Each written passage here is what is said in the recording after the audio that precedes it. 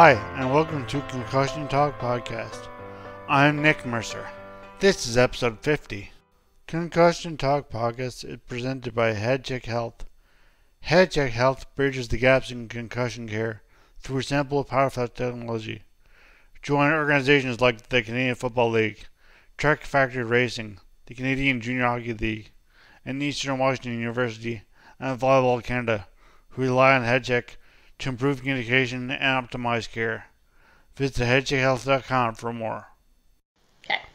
This is episode 50, and I'm talking to right now Molly Parker. And Molly is a doctor of physical therapy. I don't know what to call you doctor of physical therapist, because you're not a doctor of physical therapist. You're a doctor of physical therapy. So you're a doctor of physical therapy. Yeah. Yeah.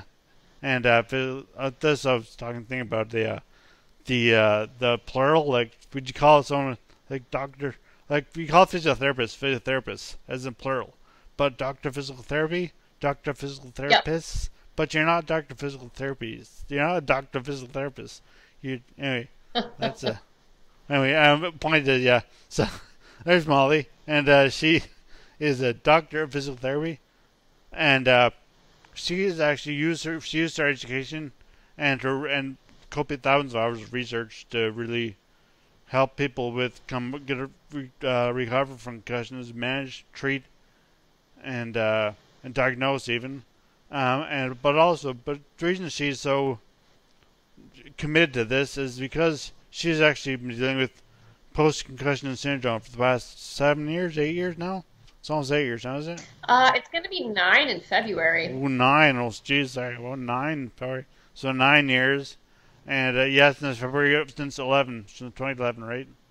Since 2011? Mm-hmm. So, so it'll be 9 years. Yes.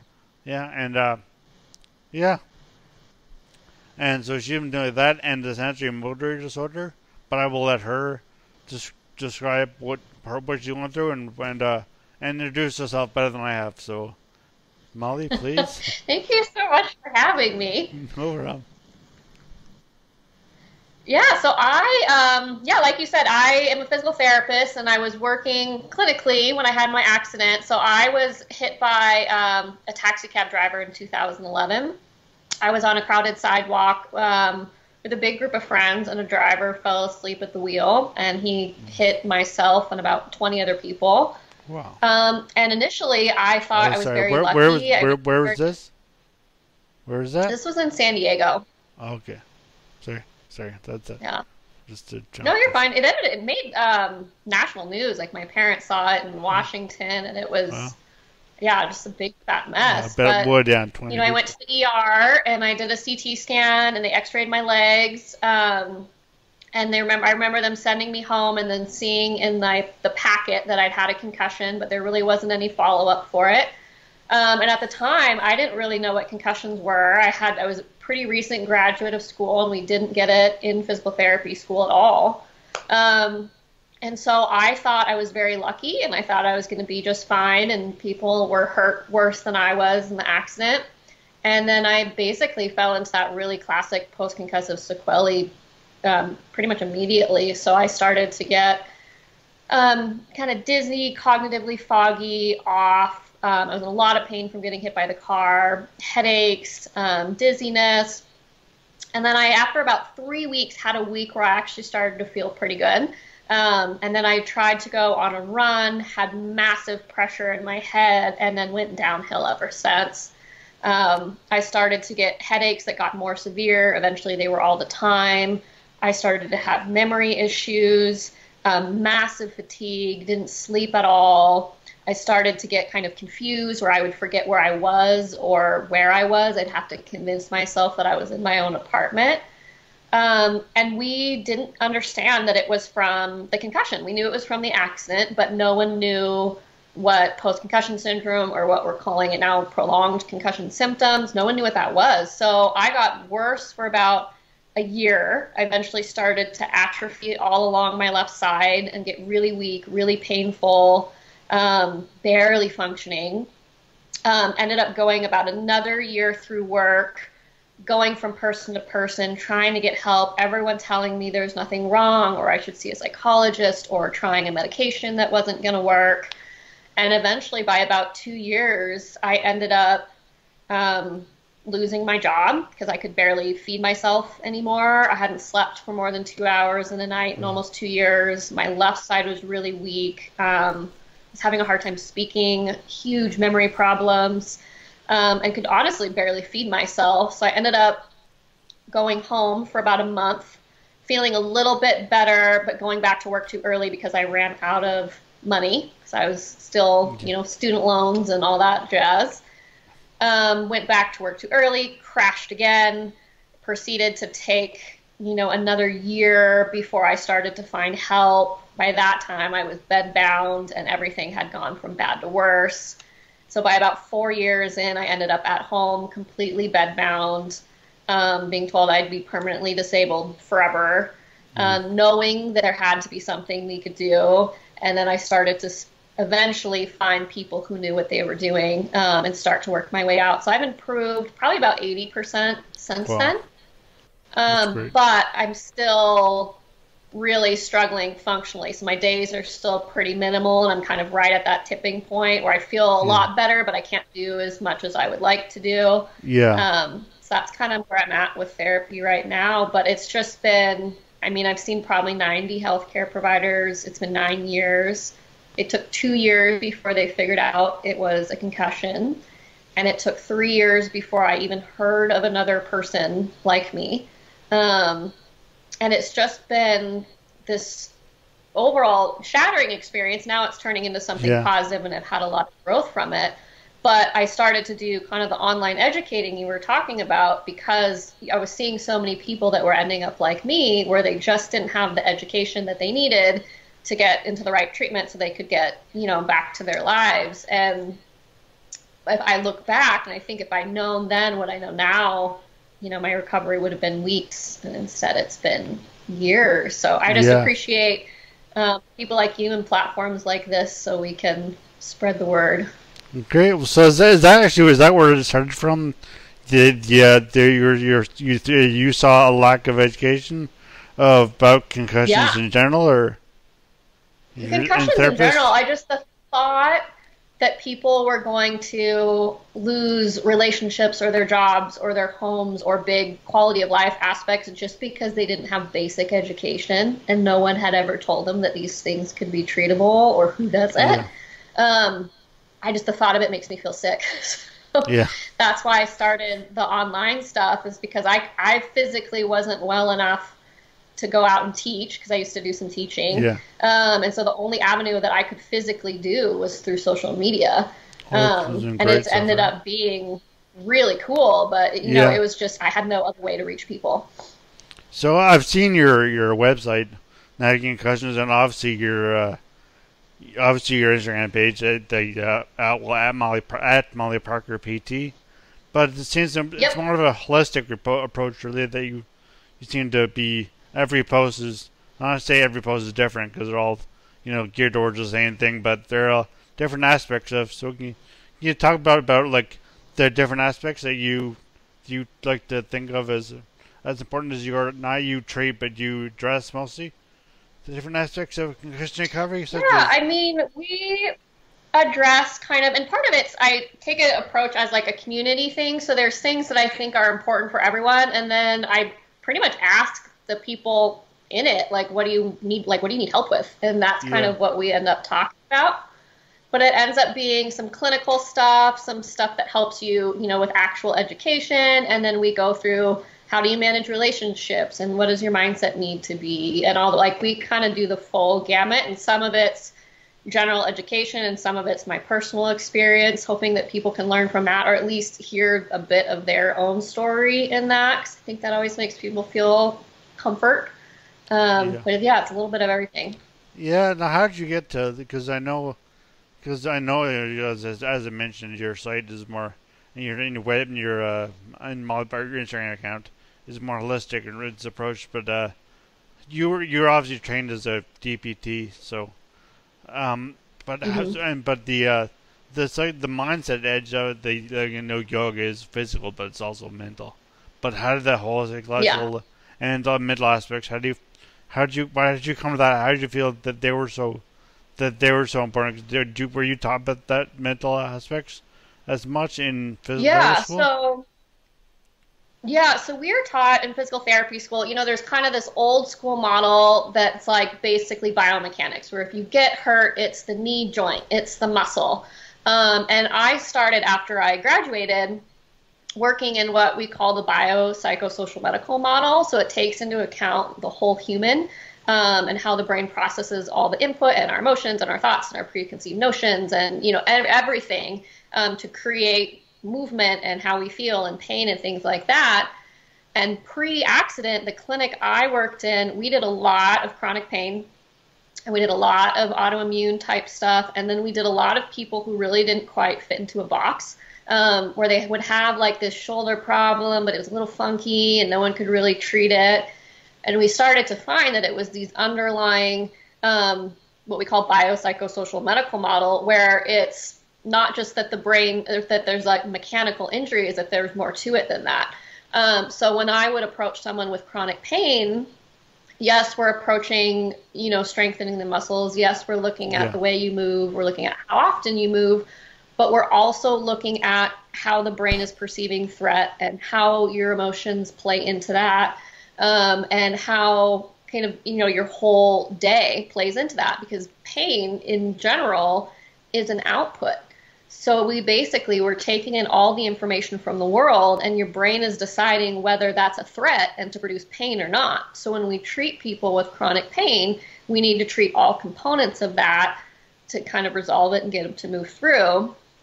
And then when I started with the concussion stuff, I started seeing a lot of similarities with how I would treat kind of these chronic pain, these sensitive nervous system type people with the people going through concussion recovery. And then in my own recovery, I started to see instances of stuff that my chronic pain people would tell me, like I would go over a speed bump and I would get a massive headache. And mechanically, that shouldn't be happening. No. You're not jarring yourself enough over a small speed bump to get any sort of symptom output like that. And basically what that is just an oversensitized nervous system.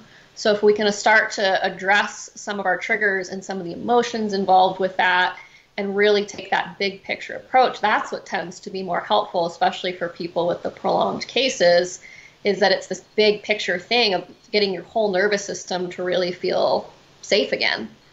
And then I think from personal experience, we can say all the right things, people can do all the right exercises, but it's mentally really challenging to lose that much of your life and to be in rehab all of the time and to have that change all your relationships. And you really, I think the long game is kind of a mental game. And so you really have to have your head right to be able to go through. And so we make sure we give people those tools.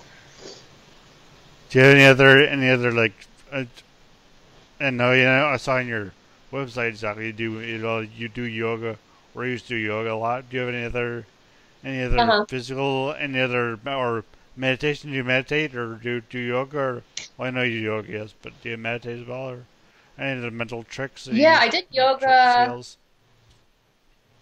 Yeah, I did yoga a ton before the accident, and I've struggled to do it as much since.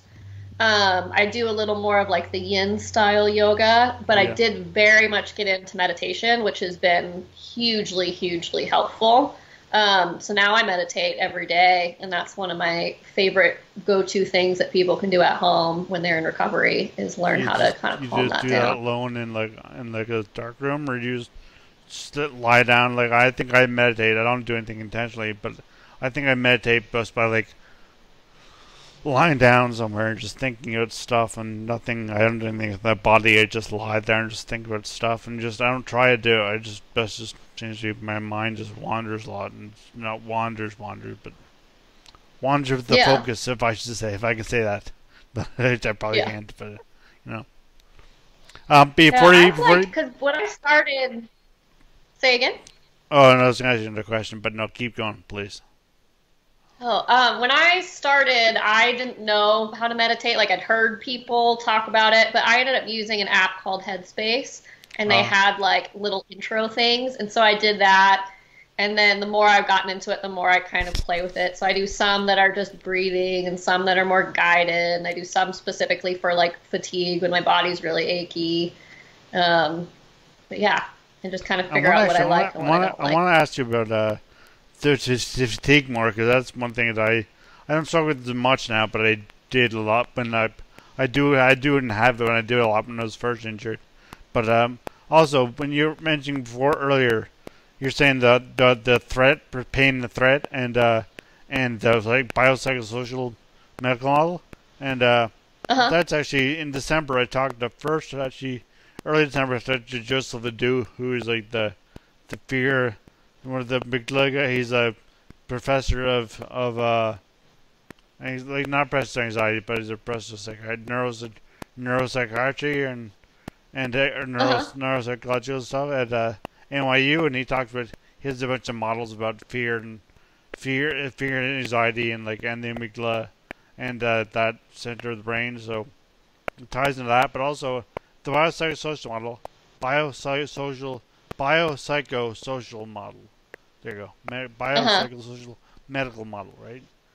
That's actually I first heard that from Megan Adams, who is she was on a podcast before.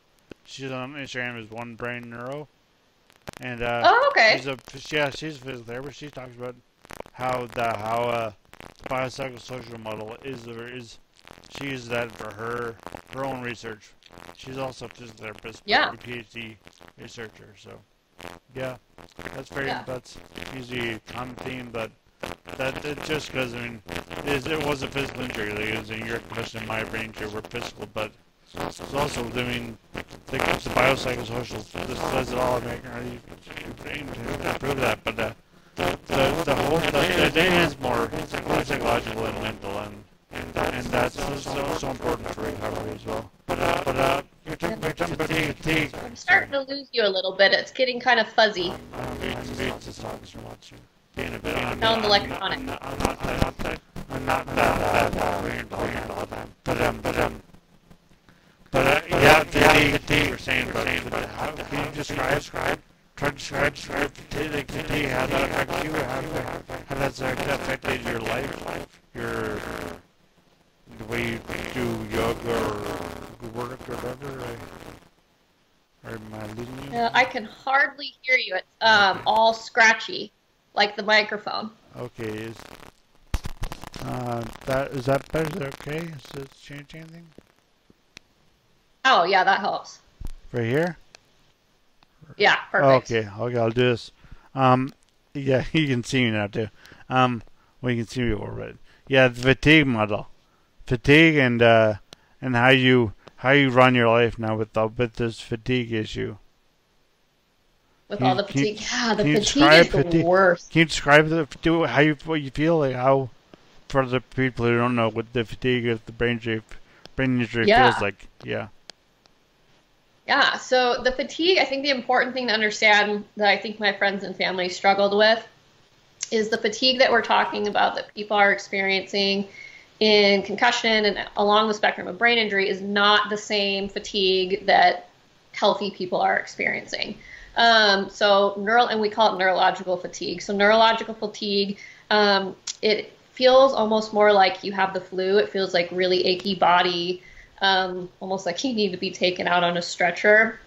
And people tend to have significantly lower energy levels, and that can be anywhere on a spectrum depending on the person. But so people are pretty much taking more energy to do basic things and fatiguing a lot faster. And for some people that could look like they get 2 hours a day, and for other people they could get closer to 10. But it's basically you fatigue much easier, and it's more of like that achy body, your nervous system shutting down, your symptoms feeling worse type thing. And it's something really common that we see in neurological injuries, but it's so frustrating because you have so much that you'd like to do in a day that you just physically can't get through. So for me, initially I would push through it. which I now know was not what I was supposed to do. So I used to, feel my body shutting down and just keep going. Yeah. And I think in the long run, that made my recovery a little bit longer. And now I do better at kind of respecting those energy reserves and try to keep myself where I'm feeling good and recharge as I need. But yeah, I have to be very, very, very intentional with my time and how I schedule my days, and that the activities I'm doing are the most important ones, because you just don't get as much energy to do stuff in a day as you do, Do you find that has improved? Is that also? Do you find that has improved, changed since you first injured, first felt these post-concussion symptoms? Yeah, I used to get where I'd get really fatigued and I would push through and I would do what I would call them crashes, where your whole nerve, it feels like your whole body's just shutting down and all your symptoms get worse. And you just feel awful. And it used to take me 2 weeks to recover from those kind of things. And now it takes me maybe like 2 or 3 hours if I really, really, really massively overdo something, maybe a day, but it's nowhere near as severe as it once was. I'm not as fatigued throughout the day as I once was.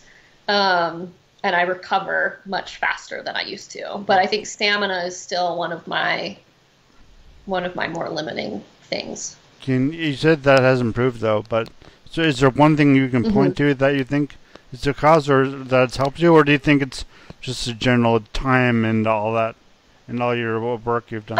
It was a combination. I don't think it was time, because I think I didn't start to feel better with time. I kept pushing through it, and I actually felt like I got worse the further I went into it. Yeah. So I think the two big things were, first is I started to plan and pace my days much better. So rather than constantly pushing through and crashing and not respecting my body's, symptoms, I started to learn how to work with that threshold a little bit better. So I stopped pushing through. I started to find ways that I could be active without, overdoing it too much. And then the second part was starting to get my symptoms treated. So the more I got things treated, the more energy I started to have, especially with any vision stuff. I started to get a lot more energy when my eyes started working better. And then with my movement disorder stuff, when I stopped shaking as much, I started to get a lot more energy too. So yeah, it's been planning and pacing my days, and then it's been treating the underlying causes. Yeah, I've had double vision since my brain injury in '03. And I think I can feel that if I close one eye, like you can see I'm doing now, but no one else can. But if I close one eye, this is fine. Then I think I feel that I would have a lot more energy if I just did this all the time. But that'd be annoying. Yeah. Again, wearing a patch over it.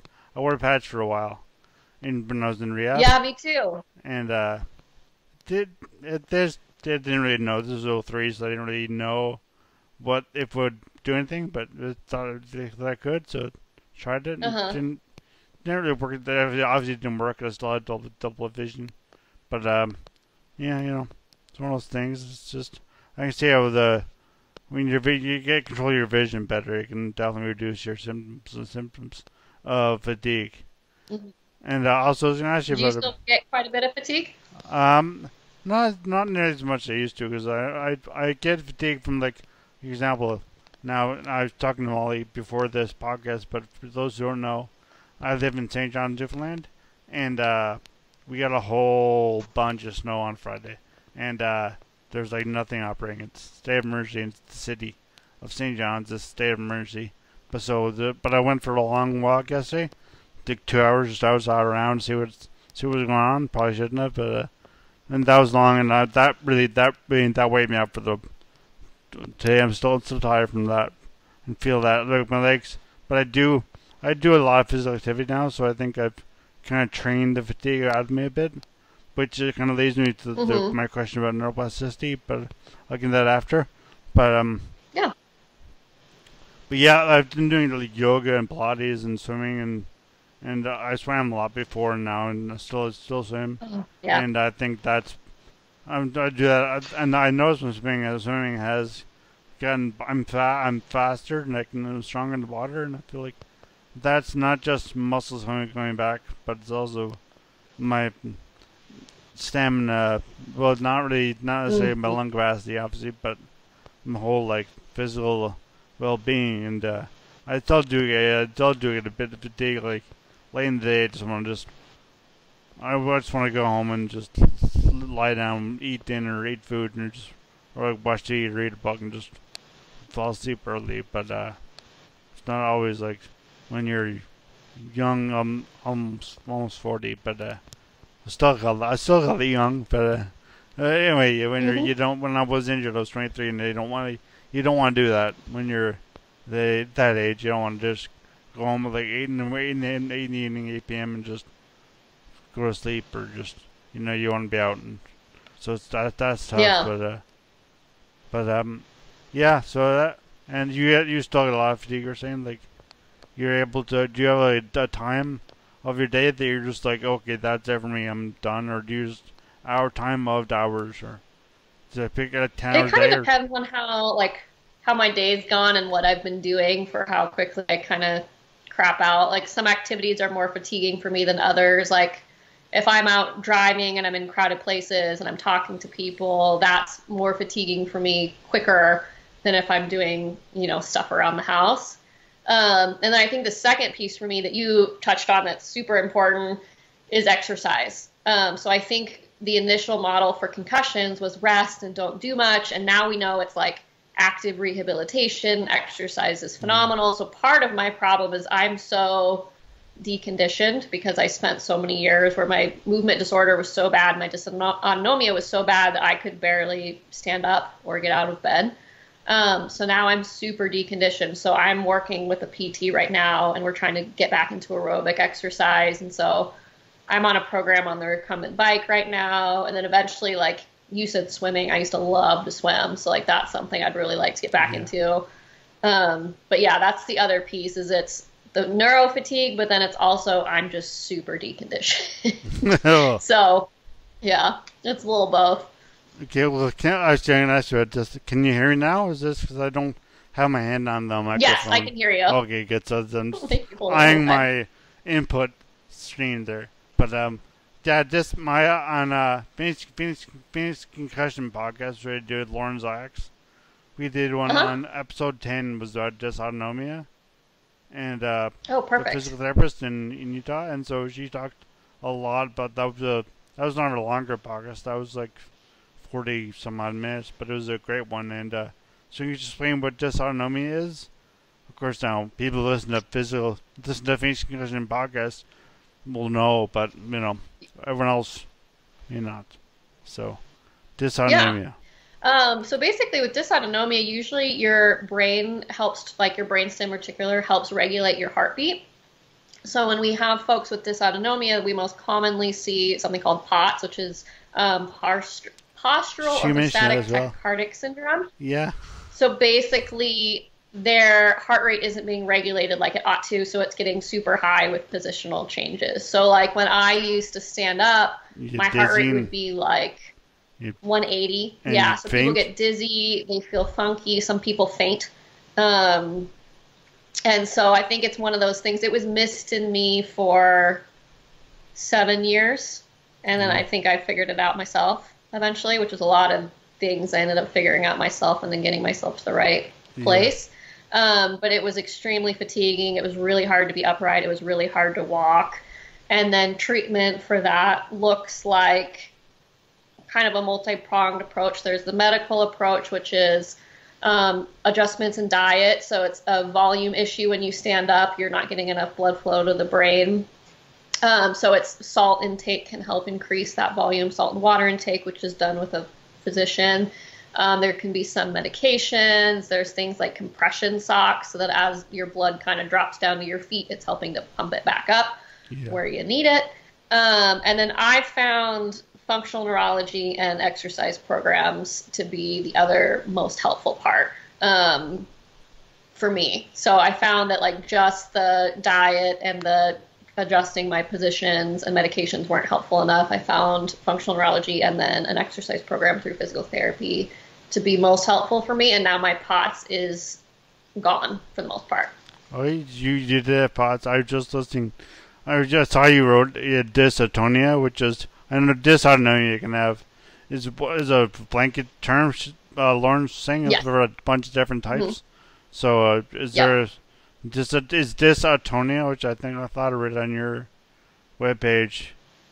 Dysautonia, is that the type of Oh, dystonia? dystonia? Sorry, yeah, dystonia. Yeah, that's right.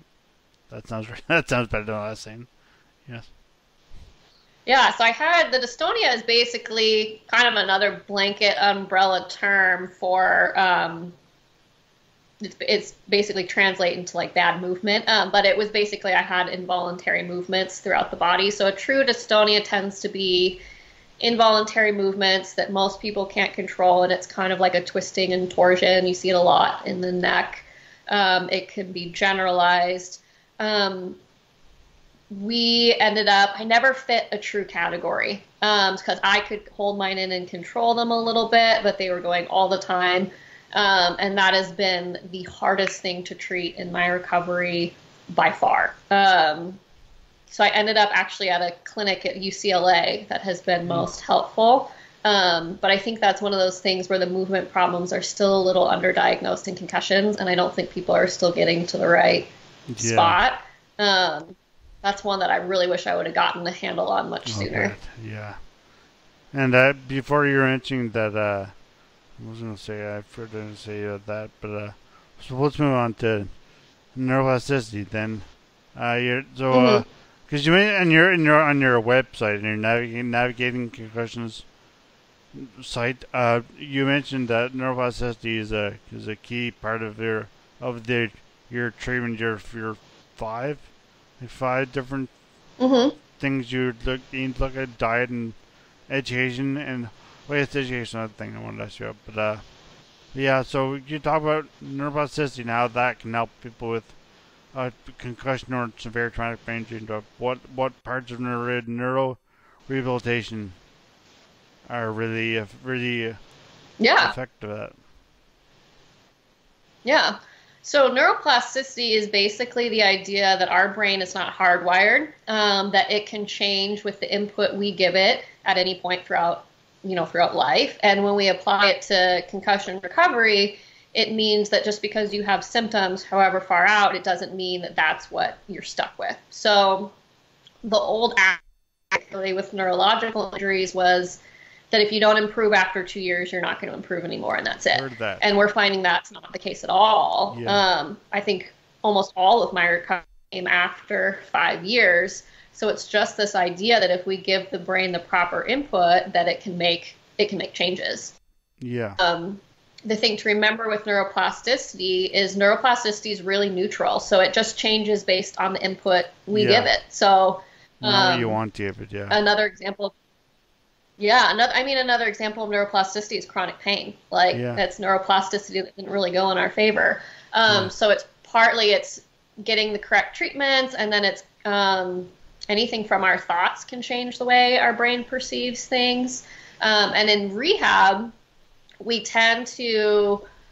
there's proposed stages of neuroplasticity. So when we tend to have someone who's gone through these long recoveries and they're really looking to make positive changes in their brain, we tend to have people start by just cleaning up the brain. So it's basically calming down what's called microglia, which is inflammation in the brain, usually through diet and staying hydrated and a little bit of exercise, so that brain is primed and ready to be ready for it, so that people can make changes as quickly as possible. But it basically means that no matter how far out you are, you can still make positive changes because your brain has the ability to change through neuroplasticity. I actually just started seeing one of my first physiotherapists after my brain injury, Jen Shears, which I had just when I was first going to outpatient rehab, and I just started seeing her at another clinic just 2 weeks ago, and I noticed she gave me some homework to do, and I made, I think, great improvements in my stability, and my strength of my not necessarily strength of my core, but like my stability and my reaction of my muscles or nerves in my legs and feet and all that stuff. So I feel and it's been almost 17 years since 16 and a half years since my injury. So, yeah, I mean, I believe in neuroplasticity completely. I mean, I'm not believing it because it's not like to believe it, just it happens, but it's just but anyway, yeah, but I want to ask you about first your education, because you obviously were very educated. You know about the how like the body works and what sort of help you would need that you when you were injured. You finally thought you looked first of all you looked at places that you didn't know what to look for, and the people told you different things and you didn't know what to look for, but obviously you're smart and educated, and educated in the right area for concussion. So you knew yourself how to find what you needed, what you were educatedly and research thought you needed. But you started your online program, your Instagram and your home and your website. Instagram is at Molly Parker PT. Anyway, website is navigating concussions. Is there a better way to? You can, on Instagram, you can click the bio. My regular website is going to be mollyparkerpt.com, but right now it's hosted through another site, so it's this gigantic mouthful, and I think it's like concussion / Molly Parker PT / TBI. I think it's like mollyparker.concussion or something like that, or it's like concussion.mollyparker or something like that, or it's like, I know what you mean, it's weird. It's a weird one, yeah. Yeah, it's a big fat. But anyway, I can give it the link if you want. I think you should. That'd be good. Or just you can go to her Molly's Instagram page and Molly Deluge there, Molly Parker PT, and click on her bio. And but I want to ask first about the because you know where to look for help, but for people who don't necessarily know. Even have like maybe very educated, but may not even have the physical therapy aspect. Know where to look for medical aspect at all. I mean, I know where to look for help. And is that why you started your blog and your website and your Instagram account? And how so that's.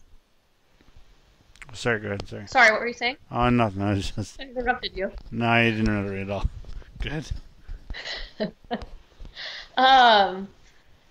So I started. Was the question why it was started? Yeah. The gaps you said. I think you mentioned actually on your website. The gaps in education. Yeah. Yeah, so that's why that was started, and just that, like, I get messages a lot from people being like, "Here's what I struggle with. Like, who do I see?" And I'll direct them to kind of the healthcare provider that does that. What I'm starting to see now is now that I've been doing it for a year and a half, the Instagram stuff is really helpful, and it gives people a lot of information that they didn't have, and a lot of people say they still learn stuff from there that they haven't been told by their healthcare providers yet, which is crazy, and that it helps them feel connected. But I'm also finding that people need more structure, so I'm working on a program right now that'll be hopefully ready come March that'll help give people much more structured care. We'll do all the research for you and help give everything kind of in a structured format to help talk you through the process for people that want to dive in a little bit deeper. But for right now, it's all on social media through Instagram and Facebook. And if you have questions, just ask me, because I make posts based on what people are wanting to know. You make a lot of posts too, so. And also, I mentioned when I wrote to you about being on the podcast, but I want to talk to you about coping skills. You were mentioning you first have a top 10 list on your website. You have a top 10 coping skills or something like that that you can sign up for the newsletter for. But so are coping skills the same as just exercise and mental aspects of it, or is there a list of different coping skills that are? Is there more of a mental skills that you need to know for coping skills? They're a little bit of both. So the coping skills right now, I have the top 10 concussion coping skills that I found just throughout my recovery that I wish people would have told me earlier on, because it's stuff that once you hear it, you're like, oh, that makes sense, and that would make things easier, but you just don't think about it while you're going through it. So it's a mix of kind of tips and tricks, so to speak, along with kind of the mental aspects.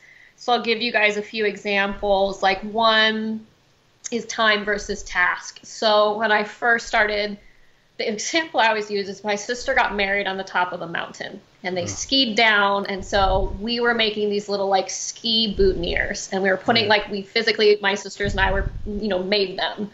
And so I'm putting together these boutonnieres and I have this pile I want to get through. And I kept going through. I wanted to go till I was done. And I remember by the time I was finished, I was so sick and I was so dizzy. Yeah. And I ended up having to lay down for like 24 hours before I stopped spinning. And so time versus task is basically you're doing something for 10 minutes versus until I finish.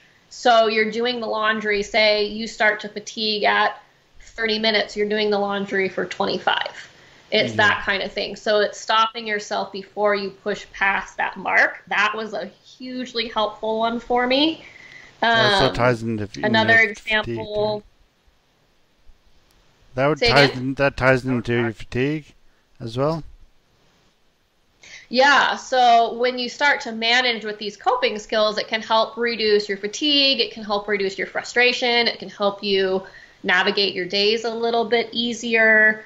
And it's just giving you kind of how to navigate the world when you're in your concussion recovery and some tips for that. And those are free on my Instagram. There you go. Perfect. Is there anything else you'd like to mention to listeners about where to find you, how to contact you, or where to chat with you? I think the main one is through Facebook and Instagram, and then keep your eyes peeled for March. Hopefully we'll have a program coming out for people who are really needing more that will help support their rehab and eventually further. And eventually the website will be Molly Parker PT. Yeah, eventually it'll be mollyparkerpt.com. If you go to that now, is it just nothing, or is it like redirect you to? Because if redirects you, I think it's just good. Has nothing. So the real website is like concussion / like the HTTP. Just go to Instagram. Go to Instagram. PT. Yeah, go to the Instagram. Go to Instagram. Yeah. It's just it's a landing page right now, so they have it as a placeholder. So it's It's so sad. We'll get that all worked out. Oh yeah, I bet you will. Yeah. You got a good following there on Instagram at least. So hopefully a lot of people who hear this. I mean, I think everybody hears this probably knows about your Instagram handle already, but if they don't, then that's a great place to check out. Like I thought, say coping skills and other interesting things about neuroplasticity and diet and education, just general education about concussions. Well, not general education, but education about what you can do if you've had a concussion or you're suffering from post-concussion syndrome. So thank you so much, Molly, for coming on my podcast. This is great. Yeah, thanks for having me. Thanks. Thanks again to Molly Parker, and thank you all for listening. I would actually like to encourage you all to please visit my website at www.concussiontalk.com. I also hope that you could please rate, review, subscribe to my podcast on iTunes, Apple Podcasts, whatever, SoundCloud, Spotify, wherever you can do that. So any sort of review or subscription would be greatly appreciated. Thank you very much. I hope you listen again soon. As always, the music at the beginning of this podcast is by Ben Sound. www.bensound.com.